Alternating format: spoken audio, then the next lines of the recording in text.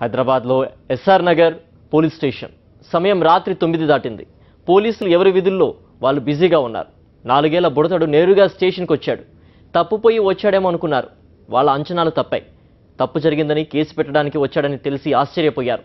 నాయనమ్మపై complaint చేసిన తీరు చూసి పోలీసులు నిశ్చేష్టులయ్యారు. స్టేషన్ వాతావరణాన్ని ఒక్కసారిగా మార్చేసిన ఆ సంఘటన చూద్దాం.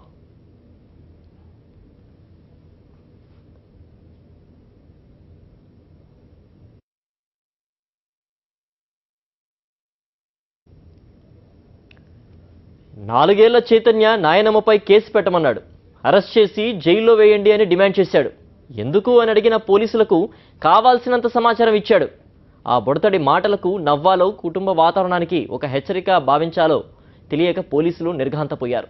చిన్నపిల్లాడు కదా, ఏదో రాత్రి ఆ క్షణానికి అలా మాట్లాడాడు అని తీసేయడానికి లేదు. ఉదయాన్నే ఇంటికెళ్లి ఇంటర్వ్యూ చేసిన సాక్షి ప్రతినిధితో కూడా తన ఉద్దేశాన్ని అంతే స్పష్టంగా చెప్పాడు ఆ కుర్రాడు.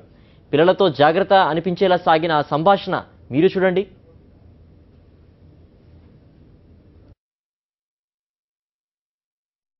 ఎస్ఆర్ఆర్ పోలీస్ స్టేషన్లో శుక్రవారం ఒక విచిత్ర సంఘటన చోటు చేసుకుంది. ఎప్పుడు కేసులు అరెస్టులు అంటూ హడావిడిగా గంభీరంగా ఉండే పోలీసులు ఒక్కసారిగా ఆహ్లాదకర వాతావరణానికి వెళ్లారు. 4 ఏళ్ల బాబు తన ముద్దు మాటలతో కాస్త కొద్దిసేపు పోలీస్ స్టేషన్ వాతావరణం అంతా మైమరిచేలాగా చేశాడు.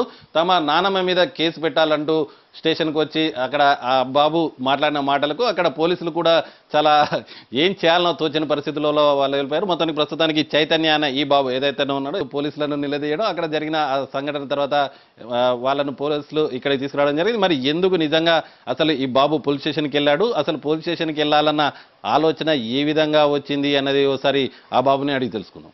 ఎవరు మీద ఏం చెప్పినావు చెప్పు. పోలీస్ స్టేషన్ మా అన్న పేరు నానిమ్మ, మా మమ్మీది, మా డాడీది, ఇంకా మా నాన్నమ్మది చెప్పలే. గొడవ పట్టి తీసేసిన. ఏం గొడవ పడ్డావు? ఎవరితో గొడవ పడ్డావు? నేనే. ఎవరితోని? నానమ్మతో. ఎందుకు? ఆమె నాన్నమ్మ, నా నానమ్మ కాదు, అది వేరే వాళ్ళ నానమ్మ. ఎందుకంత గొడవ అయింది మీ ఇద్దరికి? సరే, పోలీస్ స్టేషన్కి పోయి ఏం చెప్పినా మరి నానమ్మ గురించి? డబ్బులు తీసేసుకుంది, పైసలు వస్తాం, మాకు కొన్ని డబ్బులు ఉండేది చెప్పినాడు. అరెస్ట్ చేయమని చెప్పినా? అరెస్ట్ అంటే అదే పోలీస్ స్టేషన్లో పెట్టమని చెప్పినా? జైలు వేసేయండి. జైలు వేసేయమని చెప్పేసినావా? ఏమన్నాడు మరి పోలీస్ అంకులు? ఏమన్నాడు? వద్దన్నాడు. వద్దన్నాడా? ఎందుకు వద్దన్నాడు? ఏమో, ఆమెకి ఆత్మహత్య అంట. కాదు, నీకు ఇప్పుడు పోలీస్ స్టేషన్కి పోవాలి, జైల్లో పెట్టాలి అని చెప్పాలని ఎవరు చెప్పారు నీకు?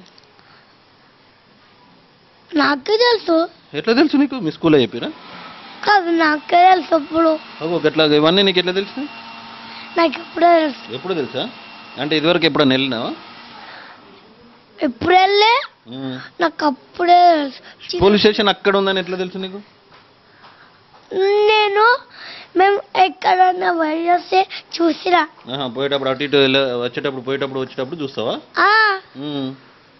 మరి లోపలికి పోయేటప్పుడు భయం కాలేదా? మరి పోలీసు అంకులు ఉంటారు, మళ్ళీ జైల్లో పెడతారా, నీకేం భయం కాలేదా? ఏం కాలేదా?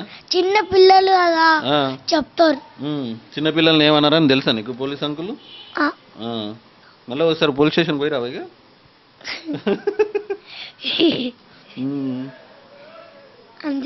అంతేనా? ఏ క్లాస్ చదువుతున్నావు నువ్వు? ఏ స్కూల్లో ఏ క్లాస్ చదువుతున్నావు? యూకేజీ. అంటే మీ స్కూల్లో టీచర్లు ఇట్లా ఏమైనా చెప్పారా? పోలీసు వాళ్ళు తీసుకెళ్తారు, అరెస్ట్ చేస్తారు, తప్పు చేస్తుందని, గొడవ పెట్టుకుంటే లొల్లి గొడవ చేస్తే చెప్పలేదా? అయినా కూడా నీకు అన్నీ తెలిసిపోయినాయి. నాకు అప్పుడే తెలుసు, చిన్నప్పుడే తెలుసా? నేను అది ప్లానింగ్ అదే చేసిన. ఓకేలా, మరి నిజంగానే మీ నాన్నమ్మని తీసుకుపోయి జైల్లో పెడితే ఏం చేసేవాని? మరి ఇంట్లో చెప్పిపోయినావా? నువ్వు డైరెక్ట్ నువ్వు ఒక్కడు వెళ్ళిపోయినావా స్టేషన్కి? నేను చెప్పిపోలే, అట్లనే వెళ్ళిపోయినా. అంతే, కోపం నాన్నమ్మ మీద కోపం వచ్చింది, వెళ్ళిపోయినావు అంతే. పోలీస్ స్టేషన్ జైల్లో పెట్టారు అని చెప్పడానికి. పోలీస్ స్టేషన్కి పోయినావు, అంతమంది పోలీసు వాళ్ళు, గన్లు, అవన్నీ భయం కాలేదా నీకు? భయం కాలేదా? చిన్నపిల్లలు కదా చెప్తారు. చైతన్య వాళ్ళ ఫాదర్ శివ కూడా ఉన్నారు. చెప్పండి, అసలు ఎందుకు మీ అబ్బాయి నిన్న అసలు స్టేషన్కి మీకు ఎట్లా తెలిసింది, ఏ విధంగా అనిపించింది చూసారా ఆ వీడియో? అంటే నేను యాక్చువల్లీ ఏంటంటే నేను అయ్యప్ప శబరిమల వెళ్ళాలని చెప్పి పూజ చేస్తున్నాను. చేస్తుంటే నాతో పాటు వస్తా అని చెప్పాడు. సరే అని చెప్పి నేను తీసుకోకుండా వెళ్ళిపోయాను. నేను వెళ్ళిపోయిన తర్వాత సడన్గా చూస్తే ఇంకా పోలీస్ స్టేషన్ నుంచి ఫోన్ వచ్చింది, మీ అబ్బాయి ఇక్కడికి వచ్చాడు అండి అని చేస్తే వెళ్ళి పోలీస్ స్టేషన్ నుండి ఇట్లా మీ అబ్బాయి ఆశ్చర్యంగా అనిపించింది. అంటే నాకు ఆశ్చర్యం అనిపించింది అండి. నేను స్టన్ అయిపోయాను అసలు ఎందుకు వెళ్ళిపోయాడు ఏంటి ఏంటని. అక్కడికి వెళ్తే చూశాను అక్కడ అంటే ఏంటి అక్కడ ఏం చేస్తున్నాను కూర్చుంటే ఇక్కడ హెడ్ కానిస్టేబుల్ తోటి మాట్లాడుకుంటూ కూర్చున్నాడు అతను. అంటే చెప్తున్నాడు ఏదో మాట్లాడుకుంటూ ఉన్నాడు అతను. పోలీసులు ఏం చెప్పారు మీకు? పోలీసులు ఏం చెప్పారంటే వాళ్ళ అబ్బాయి చాలా షార్ప్గా ఉన్నాడు అండి, కాస్త చూసి మంచి పెట్టుకోండి, దగ్గర బయటకు వదలదని వాళ్ళు చెప్తున్నారు అట్లా మాకు. పోలీస్ వాళ్ళకి ఏం చెప్పాడంటే మా నాయనమ్మ మంచిది కాదు ఏదో చెప్తున్నాడంట అని అంటున్నారు. అంటే అబ్బాయి అలా అన్ని చెప్తున్నారని వాళ్ళు. పోలీస్ స్టేషన్ అక్కడ ఉంటుందని ఎట్లా అంటే జైల్లో పెట్టడం అరెస్ట్ ఇవన్నీ ఎట్లా తెలుసు?